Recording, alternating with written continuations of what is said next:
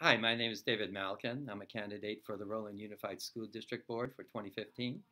And I'm Donna Freedman. I'm a candidate for Rowland Unified School District Board of Education. I want to thank the teachers that have supported us, that will be doing a lot of work in the future to help us get elected.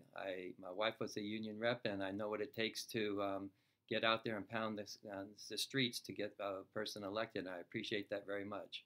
As a teacher of 35 years, I know what it's like to work in your classroom, lesson plans, work with your students, after school opportunity, things that come up.